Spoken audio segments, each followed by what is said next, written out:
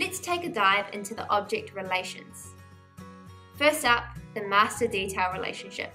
The master detail relationship closely links two objects together such that the master object controls a lot of what the detail object can do and how it acts.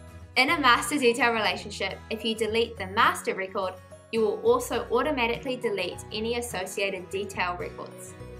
By default, detail records cannot be reparented in master detail relationships. There is no owner field on the detail record in a master detail relationship. Why would this be? Well, in a master detail relationship, the owner of the master record also owns all of the detail records. So there's no need to have an owner field on the detail record.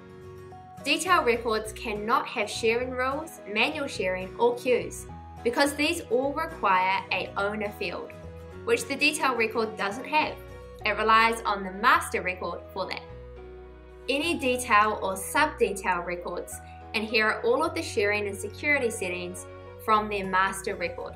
The master detail relationship field is required on all detail or sub-detail records on the page layout.